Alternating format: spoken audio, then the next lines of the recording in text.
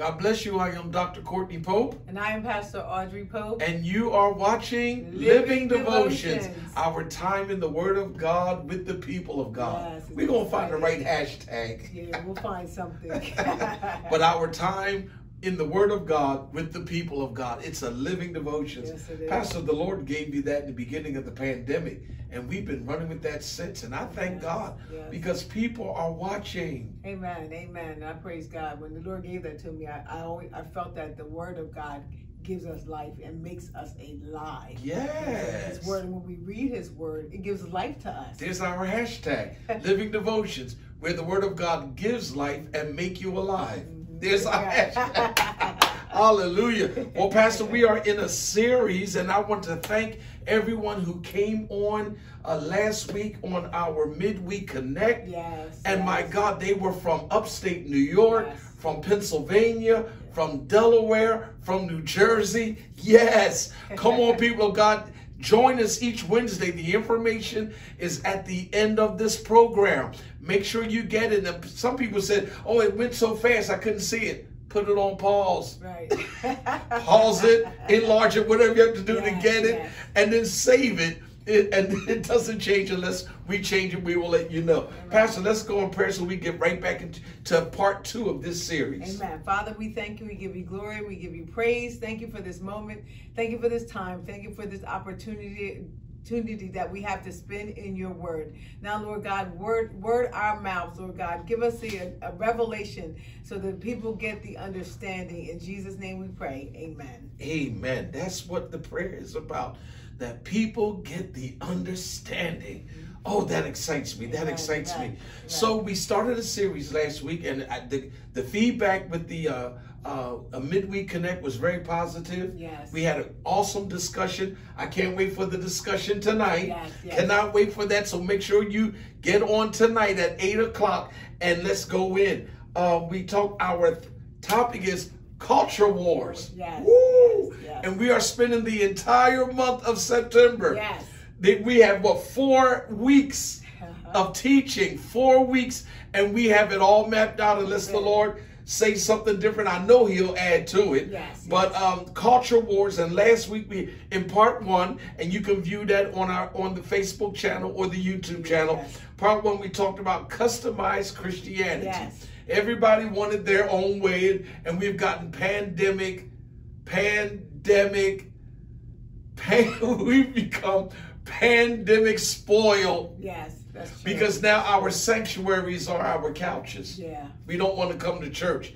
And then we're embracing almost everything that's being dished out. Yeah, not by the Holy Ghost, but by the world. That's it. And we, the body of Christ, are embracing that. So we talked about customized Christianity. These are the culture wars, because there's a culture of our world, but there's also the culture of God, which is the culture of the kingdom of heaven. Yes, kingdom culture. Kingdom culture. That's it. And I think we brought this out, that because we are in the kingdom culture, the kingdom of God, it is not a subculture. That's it. That means it's below. It's an above culture. It's above culture, but it is the counter culture. Yes. It is the correct culture. That's it. It is the first culture. That's good. That's good. Come on. Yes, Amen. absolutely. So today we're jumping into part 2 of a 4 weeks. So now if you missed last week, go back and play it.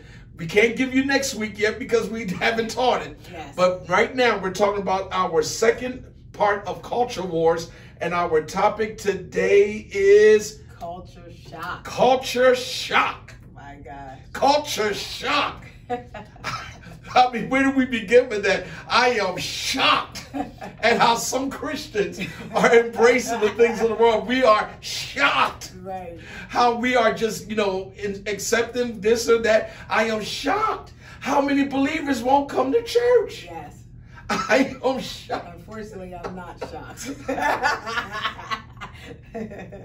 So anyway, so as you know, we said last week, We are really in the book of Daniel. We're not all over the Bible with our topic, but we are in the book of Daniel, and we touched upon some good things, I believe, on last week. And Pastor, you kept inching your way into this week, but it's all right. It got the people prepared to know what was coming next. So today we are in Daniel chapter 3.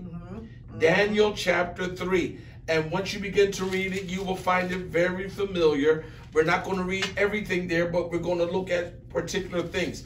And the first thing we need to look at is Daniel chapter 3 and verse 1. Now, remember, we are on a time limit, so we're going to speak fast. You got to catch us because the floor director here is keeping us.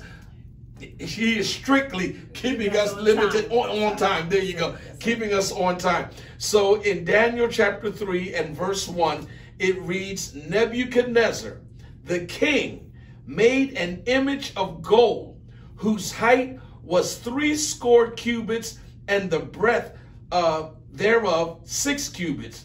He set it up in the plain of Dura in the province of Babylon. He set up this image, and it was a golden image of himself in his own kingdom. The enemy is, now we're not talking about Nebuchadnezzar now, but the enemy is setting up Satan, the spirit that is ruling and that we are warring against in this age. The spirit of this age is setting up its own image. And too many believers, too many people do not discern properly.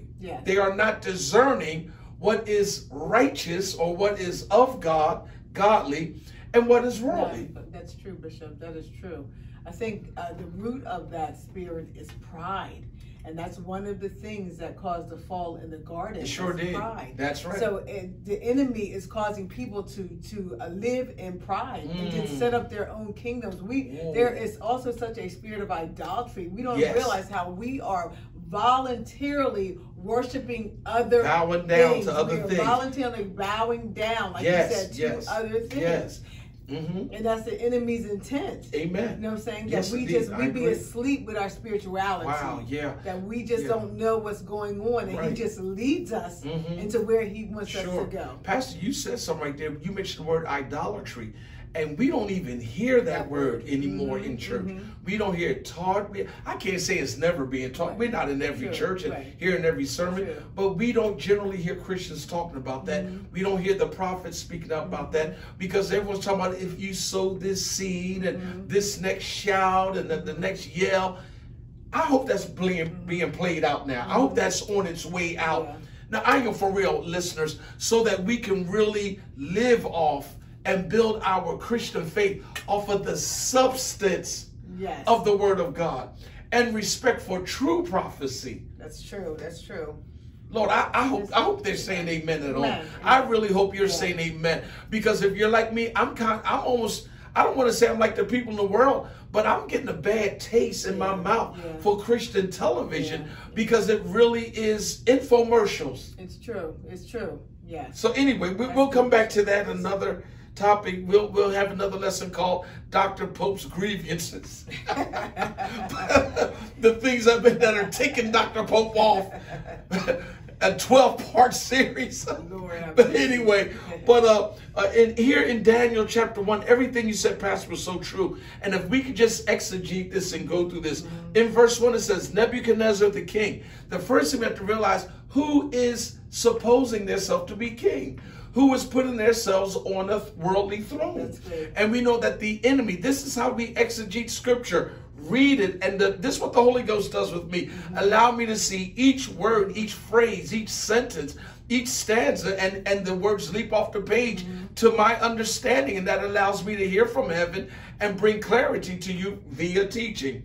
But Nebuchadnezzar the king, our world is runs off of we know world empires, but all of that. Listen, because there is a spirit behind everything. There's a spirit behind everything that's good. That's it. There are also spirits behind everything that's wrong, that's evil. So man, in God's creation of the world and of humankind, we have to believe that men or mankind knew how to set up empires and monarchies based on, and the scripture gives us this understanding in Ephesians based on demonic rulership. Oh, wow. Mm-hmm. So we read it in Genesis where it says that the sons of God, and many believe that those were angels. Some believe it was the seed of Seth. There's a little, and some of you that really know my feeling about that, you know which way I lean to that.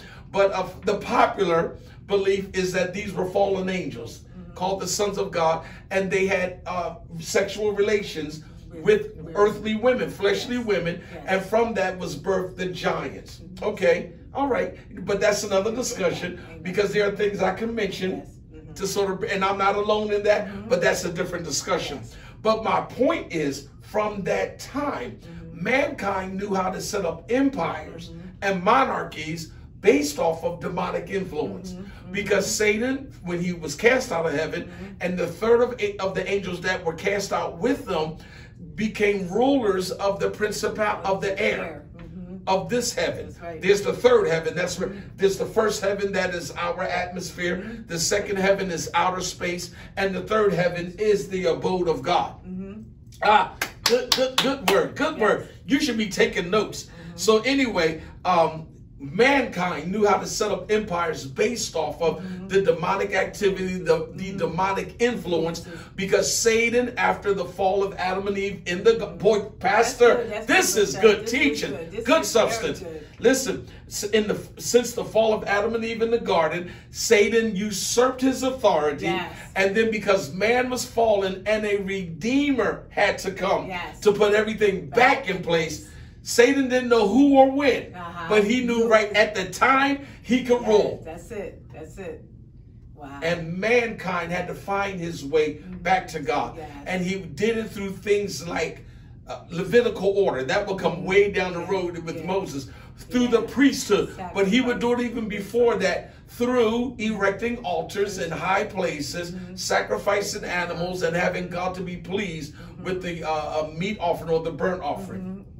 Isn't it something how the enemy had, because he wanted to usurp authority in heaven and he had to be kicked out of heaven, wanted to set up his empire down here. Do you hear that? So he uses it through mankind to set up his empire or his rulership, since he could not do it where God dwelt. We're going somewhere. He couldn't do it in heaven because heaven is spiritual. And everyone there is spirit, including Lucifer, including the third of the angels who were right. But when pride entered into Lucifer's heart, into his being, and he convinced or persuaded through deception a third of the angels, Jesus said, I beheld Satan fall as lightning. He didn't say I threw him out that quick. He said, I saw him. So God was like, you out, Buster. Just like that. Lucifer, you are out. Just like lightning flash, that's how quick he was expelled. There was no go home and pack your bags. There was no, God was taking no chance for him to influence any other angelic beings. He was out. And you're right. So in heaven, the eternal realm, he was all spirit. But in the earth realm, it is flesh. So he can only have dominion through influencing the minds of human people. That's it. Through flesh. That's it. Just like flesh cannot. Flesh is not sin. It is what we do in the flesh that really leaves spiritual impact or spiritual influence, and I'm talking about in the negative in this world. Isn't it something how the enemy has to use mankind to get his agenda done? But just the same way God uses his mankind to get his agenda done. Because it's in the earth realm. And that's why man is here. Man was created to have dominion, be fruitful, multiply, subdue, and replenish. It's all in Genesis 1 and 2. In Genesis chapter 1. Those 5 things, man was given that. Satan never had that. He only tries to steal it. Jesus says the enemy comes only but to kill your dream, kill your spiritual walk, steal your spiritual authority, and destroy what God is trying to build, what he is building in the earth realm. Bishop, the enemy. Excuse me. I'm Dr. Pope on Wednesdays. I'm sorry. Dr. Pope, the enemy could not change. He can't do anything about man being made in the image of God. So what he is bent on is distorting the image. Distorting the image. Yes. Distorting the image. Where you cannot see. If we don't stick to it, but this all works. No, it all works because this is the culture shock. That's it. What is going on? How come the world is going to hell in a handbasket? Why are believers falling short of the glory of God? But all this is the enemy's agenda. It's all the enemy's agenda. God. Oh my God. And it's been here for a minute. It's been here for a minute, my God. So let's go to our text because God knows this is good. And we're not going to be long. We only have a few other things we're going to add to it. We only have a few things. But I want to mention to you, it says Nebuchadnezzar the king. Now, all of that came from Nebuchadnezzar the king. 3 words. 3 words. That's the revelatory teacher that Dr. Pope is. Ministers, pray for that anointing. I'm serious. All right, Nebuchadnezzar the king, and we went off almost 20 minutes with that revelation. He made an image of gold. Now, come on. How attractive is gold? Beautiful. How attractive is gold? I'm going to leave that right there. We're going to leave that right there. Because those that know me, they're probably saying, come on, he guilty. Come on, let me see him get his deliverance. But I got on silver tonight. How attractive is gold? I stepped down because I knew we were talking about gold. How attractive is gold? All right, but when he built this, he built it 60 cubits high. That is, what is that, 30? That's 90 feet.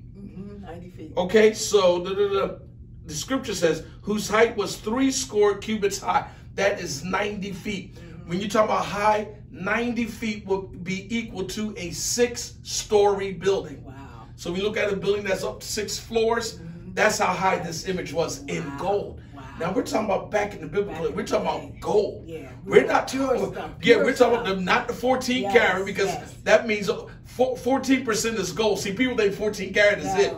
14 karat means 14% is gold. The other, which is 100% of everything, the other is all metal. Okay, so there you go. So when you do minus, oh yeah, this is only 8% gold. Stop thinking you got something because I'm sorry. I was about to talk about Cowtown, but we need Cowtown. Anyway, so only a few folks out there mad at me. Don't talk about my other sanctuary. My mall. My mall. All right.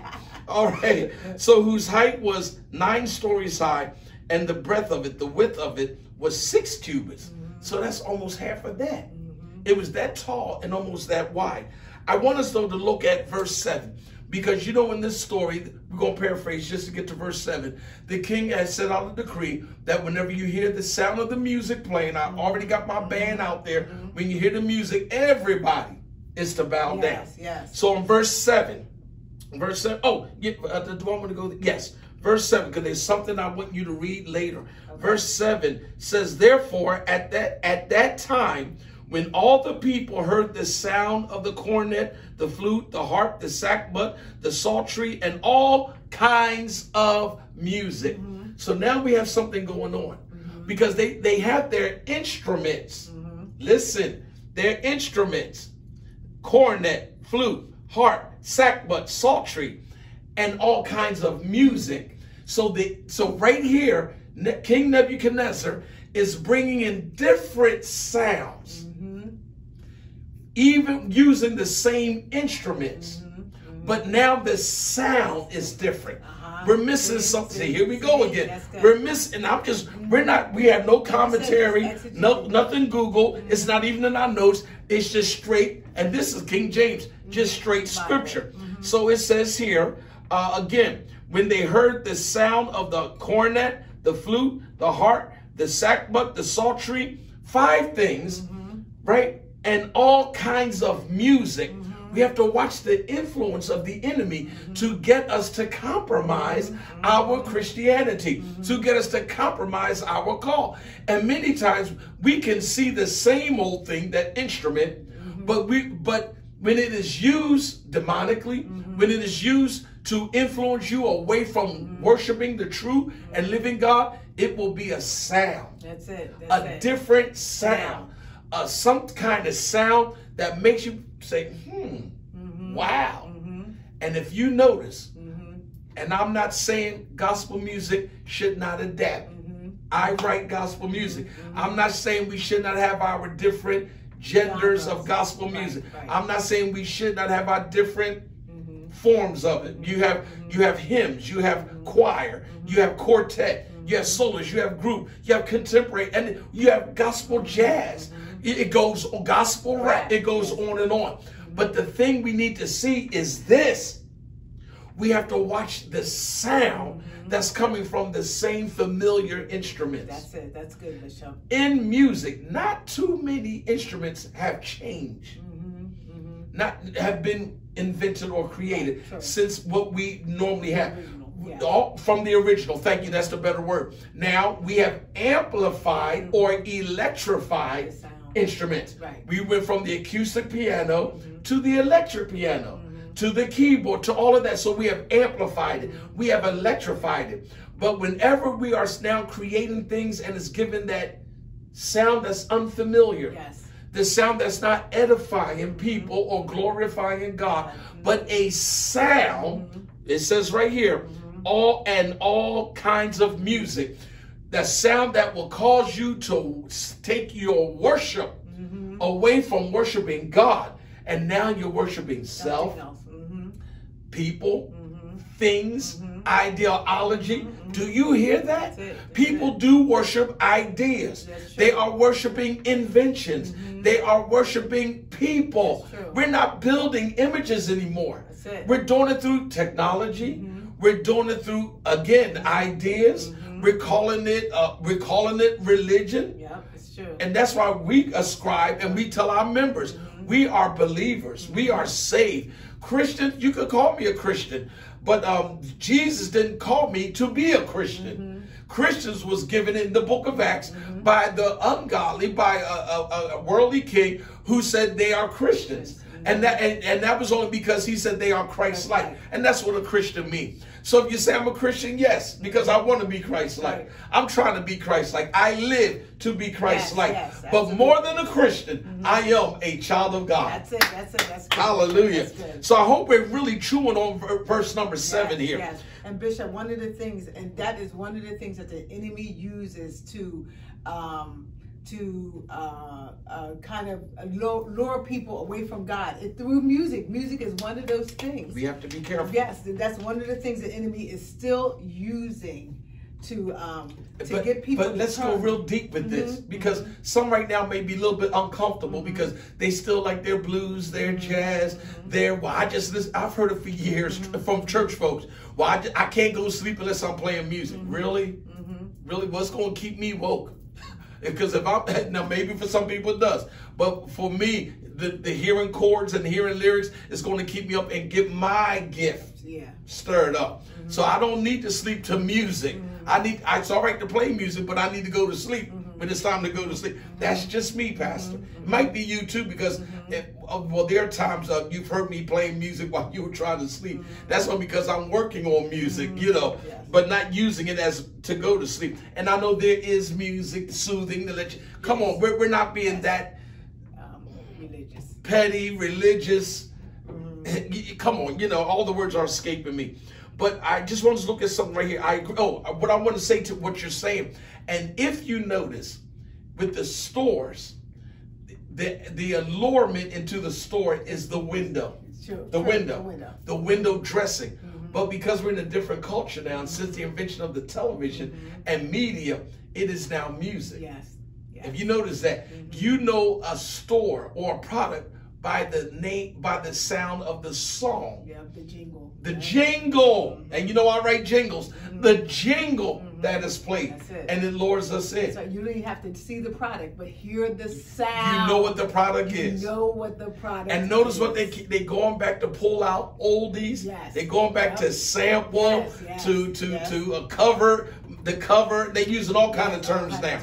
So but in verse 7, I want you to look at 3 things that the Holy Ghost highlight to me. Therefore, at that time. So we have to see that the times change. And you'll read that more in Daniel chapter 7, but we're not going to go ahead of ourselves. Times change, and this is in the power of the enemy. The enemy will seek to change time and laws. And we see that happening. We see it happening. Now, don't say daylight saving time. No, we're talking about time. When times change, things change in, and we think differently according to the change of the time. So therefore, at that time, and we have to know that the Bible teaches us in Revelation chapter 12 and verse 12, it says, woe to the inhabitants of the earth and in the sea. That means creation, all of creation, not just humans. Woe to the inhabitants of the earth and in the sea, for Satan has come down with great wrath. He was kicked out and he was mad on his way down with great wrath. And then it says in Revelation 12, for he knows. And see, here's what we don't know. That's right. But he knows that his time is short. His time. So here we are. Daniel 3 is, God knows I feel the prophetic and the apostolic tonight. In Daniel 3 and 7, therefore at that time, Satan knows how to make use of his time. While we waste time. That's true. That's good. That's good, Bishop. While we miss time. While we sleep on time. That's good, Bishop. While we excuse ourselves from the time to step up. The Bible says this in Ephesians. Paul said it is high time that we awake. High time. It is overtime. It's due time. Everybody talk about my season. You're in the season. And Satan understand, while y'all talking seasons, all of your seasons are in time. That's right. And he's manipulating. And he's manipulating the seed time, which means all you can do is get stuck at my season, in this season. And you think it's so prophetic that God is saying, this season, watch it. Because Satan knows that the seasons, the 4 seasons, are bound or wound up in time. And you said it, he's manipulating the time. But God has called us to redeem the time. Redeem the time. We are to redeem This is the culture shock. God Almighty. Hallelujah. Therefore, at that time, we got it. Underline it. There's the first thing. Come on, right there. Revelation in verse 7. All right, and then we have the instruments. He said at that time, and all kinds of music.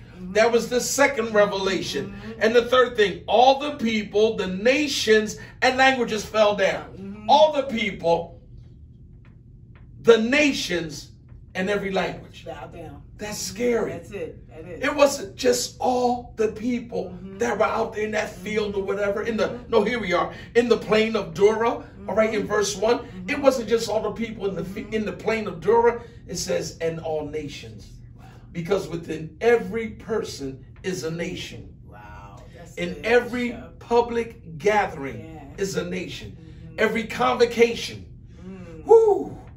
Every convention. There's while you're coming with your best dress, but you're going back home to your nation. That's good. So what are you taking back? That's good. What are you taking back?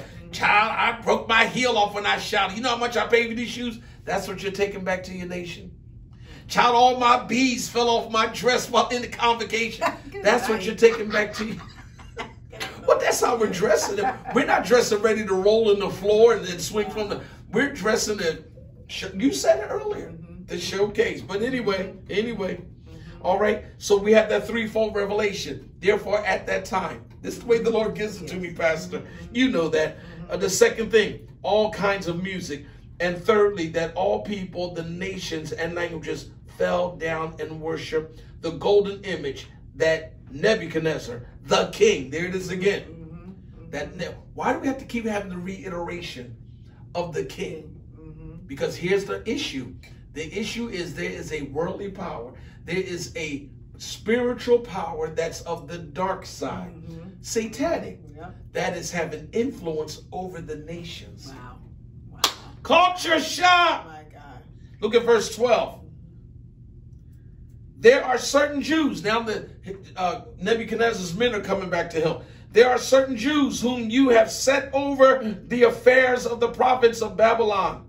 Shadrach, Meshach, and Abednego. These men, O king, watch this and underline in your Bible, have not regarded you. They're ignoring you. They're not having respect. You're the king, Nebuchadnezzar. They don't care, Nebuchadnezzar. They have no regard for you. Number one. Second thing, they serve not your gods. And you know that's the lowercase g, because there's only one God. They serve not your gods. 3, nor worship. Here's the problem. Nor it. worship the golden image. Here's the problem. Number one, they have no regard for you, king. That was the first lie. Because they, watch this. The same men told Nebuchadnezzar, we're in verse 12, they said, there are certain Jews whom you have set over the affairs of the province of Babylon. So they had regard for him. Right. He signed their paycheck. That's right. That's right. They respected the fact, oh, thank you, king. That's right. They didn't want to be in Babylon. They were taken away from Judah. Right. But now that they're here, make it work for us. they're making it work. That's right. I mean, come on, they live in nice homes. They have nice government jobs. They're getting an income. Who's complaining? So there's the first. That's what the enemy does, that deception. Look at the next thing. They serve not your gods. Nebuchadnezzar already knew that. Exactly. He took them away from Judah when they served a true and living God. They did not have idols. There was no image of God. The closest thing to an image of God was the Ark of the Covenant. And we know that when Babylon came and invaded Jerusalem, if you don't know, people like Jeremiah and certain priests took the Ark of the Covenant, took certain scrolls, and they fled and they hid it. We can't go into that one because that's another deep one. God knows that's another deep one right there. But they serve not your gods. Nebuchadnezzar already knew that. Here's the problem. Look at the platform the enemy will set up just to get to the point that will nail it. We got to build a case. So they're building a case. And here was the real image. Nor worship the golden image. Watch this. Which you have set up. Again, pride. Which you set up. They could have just said, and neither do they worship the golden image. They could have came out from the beginning. King, those three Hebrew boys are worshiping the image. But they had to make it sense. They don't regard you. They had to make it personal. They don't worship your God. They don't serve your God. And they don't worship the golden image which you have set up. But look at verse 13. Then Nebuchadnezzar in his rage and fury. But it wasn't rage and fury until they hit the one that they hit the nerve. That's it. Nor worship the golden image. And the enemy is mad when you do not bow down to the culture of this world. The enemy gets mad and calls you all kind of names. Pastor, we need to bring this in. We have not even touched anything. We have, but we won't touch something. I said we have not. Where have we crossed the line, Bishop? Where have we crossed the line? Can we table that one? Okay. Or no, but that is the topic for tonight. Can we table that? That's fine. Can we bring that up next week? Where have we crossed the line? Because, and the reason why I say that is because we're trying to keep the time. But I think there's certain things we do need to say. Benny Hinn made a statement. His comment was, our lifestyle should match our heavenly citizenship. That's good. Our lifestyle should match our heavenly citizenship. Pastor, would you find Colossians 3:1 in the Message translation? And I'm the one that told Pastor this one. She didn't come up with Message. I told her this one. And it reads, so if you're serious about living this new resurrection life. Can I be old school? Yes. So if you're serious, now we're going to close. So if you're serious about living this new resurrection life with Christ, act like it. Act like it. No, don't look at me and say, look at that Karen. Act like it. Pursue the things over which Christ presides. Pursue the things over which Christ presides. That's good. The things that he rules over. The it. things that pleases God. Pursue those things. Pursue that lifestyle. That's right. Don't shuffle along, eyes to the ground, absorbed with the things right in front of you. Look up and be alert to what is going on around Christ. Look up and be, stop, Pastor, look up and be, stop looking at the things of the world because it's bringing you down, it's depressing you, it's draining you, it's running up your blood pressure. I mean, you're fearful, you're worried. I mean, come on, some of us are worried about things. It's, the anxiety is through the roof. And then the next day you're sick when everything was all you, and you knew this is here and that's there. So why are you still upset? God is in control. Absolutely. And then when we panic, Pastor, when we don't have faith, how do we feel the next day when we found out God worked it out? It's true. You worked your emotions for what? It's true. Don't add years to your life. It's true. Don't take away from your life because you're worrying over something that you, even while in it, many times you have knowledge that it's all right. It's true. And even if you don't, you have to believe that God is in control. Amen. Oh, we say that, it's Pastor, true. But do we really believe it's it? It's true. The Holy Spirit, a while ago, let me know that the reason why people have anxiety is not a love issue for Christ. It's a trust issue. Wow. We don't trust. Our anxiety is because we're not trusting God. Jesus. We don't trust Come Jesus. on, you can't say it plainer than that. Yes, it's true. Awesome. So read what you said. You said, so don't shuffle along. Yeah. Eyes to the ground. Absorb with the things that are in front of you. Look up. And be alert to what is going on around Christ. Stop right there. So that means no matter what's going on in the world, what God is doing right now, that's what we need to pay attention to. He's doing a lot, and it's happening. It's happening. It is popping. It is jumping. It is happening. But you're missing it because you're looking at the wrong thing. That's right. That's right. Woo. Look, it said, look, we are to look to the hills from where our help comes from. Psalm 121. Yes. That's it. So look up and be alert to what is going on around Christ. That's where the action is. See things from his perspective. Pastor, with the revelation from the night alone, we could go on, but we're really trying to keep the lesson because we're back in the Holy Spirit. He took us where we need to. We didn't divert from. We did not. We kept it right there. But he just began. You can study. That's wonderful. But you will find that he says in that hour he will give you what to say. That's in your Bible. Amen. In that hour he will give you what to say. Amen. It's good to have your study notes so you can have something to fall on. But when the Holy Ghost speaks, better to hear from him. You can pack those notes up and save that for another time. But listen, this is part of the culture shock. The enemy is offended because you won't bow down to his sounds. Yes, that's good. I'm not talking about instruments. And stop thinking I'm talking about every form of secular music. It's whatever is catching your ear. Gossip is a sound. Yes, hello. And you tune into it like it's melody. Yes. Like it's music. Yes. You can't live it. You want it. Some of you are only happy when you hear gossip and are gossiping. It's true. So that is a sound. Music is a sound. And it's universal.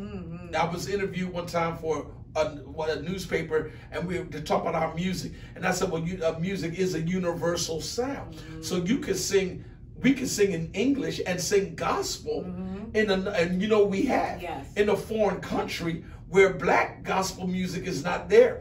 And they literally ran up on the stage. They loved it. They loved it. They ran up. Evangelist Jennifer Hall. Yes, she became. They came up with roses and everything. I also sang, and I just got a handkerchief. I sang. They gave me a ticket back to the United. Gave me a one-way ticket back to the United States. Evangelist Hall sang. They ran up on stage with roses, bouquet of flowers. Yes. That's hilarious. We love it. We love it. We love it. Yes. Listen, this is Dr. Courtney Pope. This is Pastor Audrey Pope. Don't forget, we are in the middle of a series. This is only week 2. Now, you know this is getting deep and crazy. So you don't want to miss week 3 because we're going to take some of what we didn't say in week 2 and put it into week 3. This is getting crazy. We're going to work it out. Yes. But listen, there's a culture shock. But we want you to stay in the culture war because if you are in Christ, you are on the winning side. That's it. That's it. You represent the light. Until the next time, know this, please. We want you to grow in grace and in the knowledge of our Lord and Savior Jesus Christ. Be blessed.